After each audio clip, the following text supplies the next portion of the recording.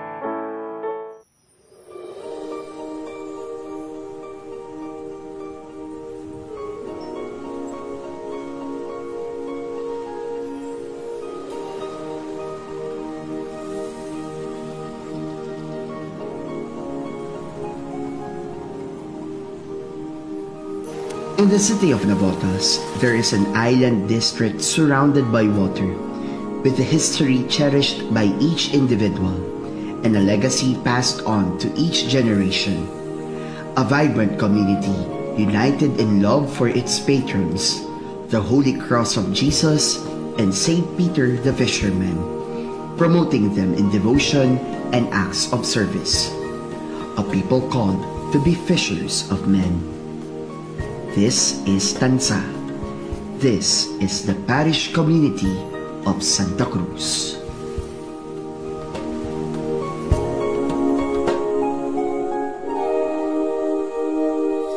The district of Tanza is one of the two main islands which comprise the city of Navotas. It is believed that these islands were formed when the turbulent waters of Manila Bay eroded the one single peninsula and pierced through it, thus the name Navotas, or presently Navotas. While this was properly established, it was unclear where the name Tanza was derived. Some say that Tanza was a derivation of Tanza, who was perceived to be a wealthy Chinese merchant during the Spanish era. He was known for his expertise in making sugar out of raw materials. Sugar cane from nearby areas are brought to the area where Tanza lives, from which he extracted juice using a kabiao. He would then boil them to produce molasses, which is a byproduct of sugar. Tanza would then pack the sugar in earthen jars to be brought to Malabon and nearby areas to be sold. It became so popular that it was later known by the name Tanza Sugar. This would eventually be the name of the place where his area of expertise can be found. In the lot where the Malabon sugar factory once stood, excavations were done and there revealed fragments of Chinese plates dating back to the pre-colonial era, thus giving probability to this theory. From Tanza, one can reach the mainland of Navotas by means of a boat. On the other hand, a bridge connects the village to the nearby city of Malabon, where the people buy their basic commodities, do commerce and travel to their work. Like the rest of the Navoteños, most of the people here depended on the graces of the sea for their daily living. Fishing boats lined the coast of Tanza, sailing and returning back with a bountiful harvest of fish and other seafood, including shrimps, crabs, and others. What was once a vast and silent fish pond village is now a bustling and vibrant community divided into different areas. Gasak, which used to be the main area of commerce and local government. Tanza Kaliwa, Tamba, Merville Subdivision, Carville Homes, Bicol Area, and Chungkang. There is also in Tanza an area called Sitio Pulo, home to many endemic mangroves and sea creatures. It is a protected area because of its environmental importance. Recently, the socialized housing of the city government was established on the reclaimed area of the village. Due to the increased number of residents in Tanza, it was formally divided into two barangays, Tanza 1 and Tanza 2, by virtue of Republic Act 10935 on August 23, 2017. Nevertheless, Tanza has always been what it was, a joyful and simple people, grateful for the blessings of the sea, and known for its unity and religious zeal. In fact, the longtime patron of the community, curiously odd, also came from the sea. From time immemorial, the devotion of the people of Tanza centered on the Holy Cross of Jesus. It serves as a beacon of hope for the townsfolk and was given the precious name, Mahal na Poong Santa Cruz. Oral tradition provides the story. Fishermen were busy catching fish one day, when suddenly they were able to catch a cross adorned with what seemed to be pearls. It was said to be small in height, the size of a cigar box, and over time, it grew until it reached its present height. Deemed to be miraculous, it was housed in a makeshift chapel in Tanza Kaliwa, where it was frequented by the people. Back then, Tanza was ministered upon by the parish of San Jose de Navotas as one of its chapels or visitas. Because of its fame, people started to realize that the cross should be transferred to an area more accessible to them, and so they started to build a modest chapel in the area of Gasak, where most of the populace live. they moved the Santa Cruz to its new home, and from there, the Visita ng Santa Cruz came to be. Soon after, a stone structure was built in place of the old one built from galvanized iron and cogon. This stone edifice is the chapel familiar to the people who live in Tanza until the present. During the Second World War, it was said that the Japanese forces planned to invade the village and take prisoners from the townsfolk. As a way of invoking help from the Almighty, the men of Tanza took the cross in a procession while praying the rosary. When they saw the Japanese, they were frightened, and yet they kept on reciting their prayers. To their surprise, they saw the Japanese going back to the town of Malabon as if they saw nothing. Nevertheless, the Malabon sugar factory also became a garrison where men and women were tortured and killed by the Japanese. Another testimony states that one night, a woman woke up from her sleep because of a particular fragrance. She tried to trace where it came from, and her feet led her to the Visita, where she saw the cross glowing, emanating a wonderful fragrance. This is the reason why, up until this day, the cross makes a brief stop during its fiesta procession in order to be sprayed with fragrant perfume. When San Roque de Navotas Parish was canonically erected in the year 1951, Tanza became a part of its territory. The ministering priests needed to cross the river by boat in order to reach the chapel and say Mass there. Nevertheless, the popular devotion was so vibrant, as it was evident in the groups which sprung up in the community. Among them were the Legion of Mary, Cursillo movement, and Catholic Christian discipleship. The Lenten season in Tanza is marked by colorful traditions of popular piety, such as the recitation of the Pasyong Mahal or Pabasa and acts of penitence or penitentia. Those who do the penitentia stop in front of the chapel to pray briefly and ask the Lord for the forgiveness of their sins. People also take part in the Good Friday procession of the Lord's burial, featuring the old images of saints taken care of by the prominent families of Tanza. Every second Saturday of May, the people gather to celebrate the Feast of the Santa Cruz in thanksgiving to the Lord for His many graces through the cross. A 9-day novena precedes this feast, joyfully participated in by the people of Tanza and nearby places.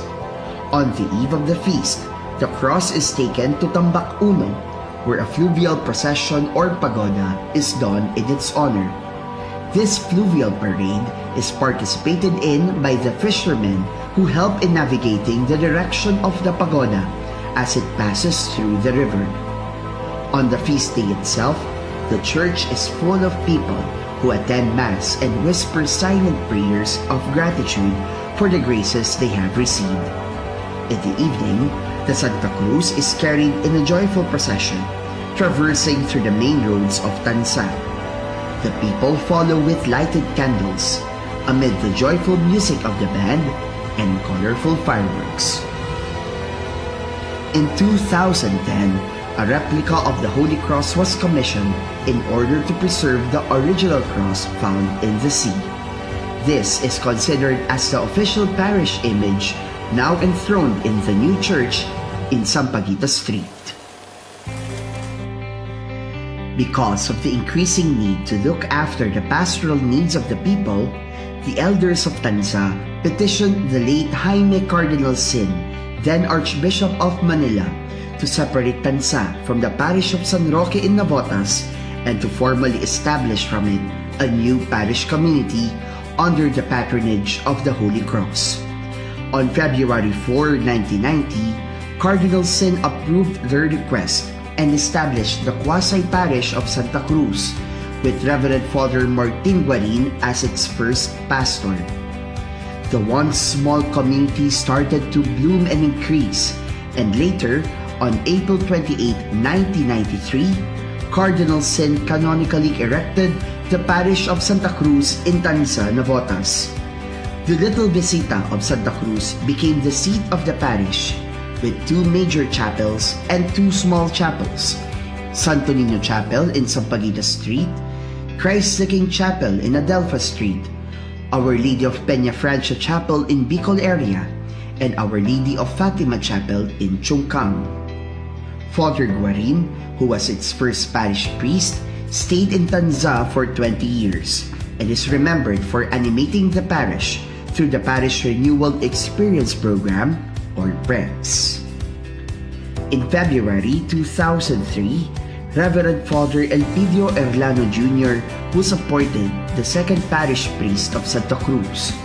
It was under his administration that the parish church was renovated, increasing the floor level to address the problem of flooding inside the church, and replacing the old altar with a new one, flanked by the icons of Christ Pantocrator, the Crucifixion, and the angel's announcement of the resurrection.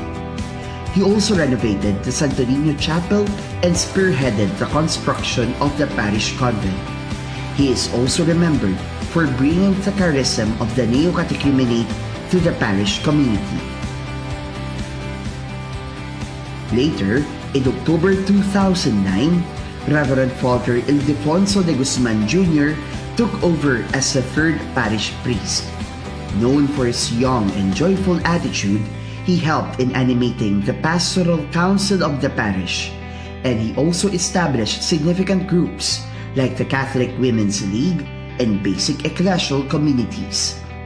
He is also remembered for spearheading the construction of the parish pastoral building, providing formation programs to the lay leaders of the parish, and giving recognition to the elders who served in the parish since its early days as a visita.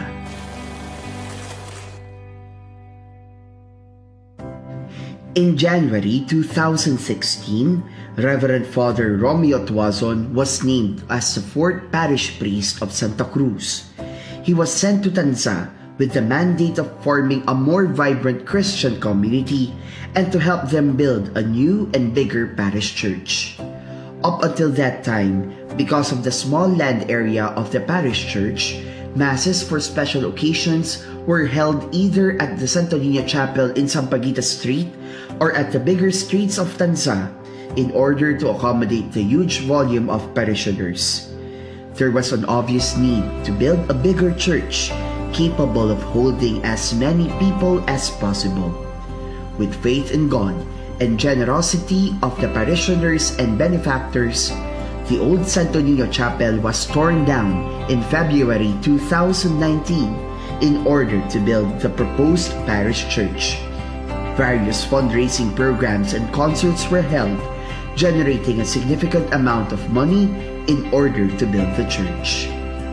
As the COVID-19 pandemic took place in the year 2020, the parish focused its attention to the needs of those affected by the crisis. The Social Communications Ministry was activated in order to provide live stream masses to those at home who cannot come to church because of the prevailing quarantine status. Likewise, outreach programs were also done to help alleviate the suffering of the poor who were economically affected by the pandemic. Nevertheless, the parish continued the construction of its new church, struggling through the pandemic but rising up victorious. It was formally opened to the public on December 13, 2020, just in time for the Simbang Gabi and Christmas celebrations. On February 22, 2021, 2 years after the start of its construction, the new parish church of Santa Cruz was solemnly blessed and its altar dedicated by the Bishop of Caloocan, the Most Reverend Pablo Virgilio S. David, D.D. It was a fulfillment of the dream of the whole community to have a parish church which is a true dwelling of the Lord in the midst of the people. It also coincided with the 5th centenary of the Christian faith in the country.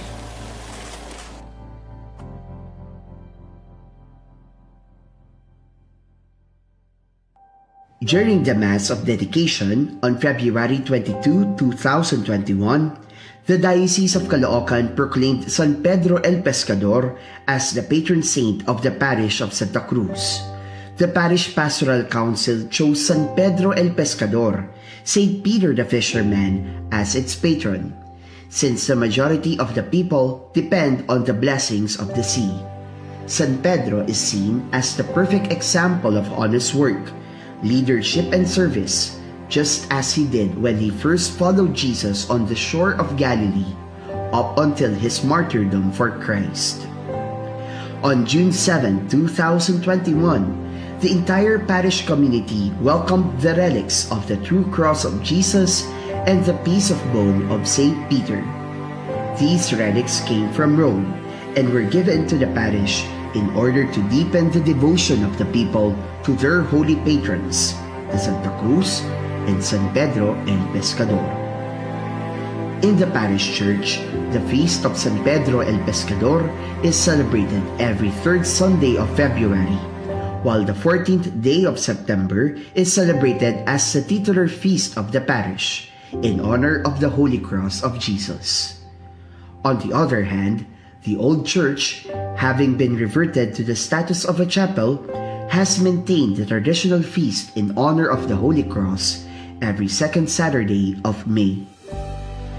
The parish of Santa Cruz is also home to two unique Marian devotions, Stella Maris de Tanza and La Virgen de la Soledad de Navotas.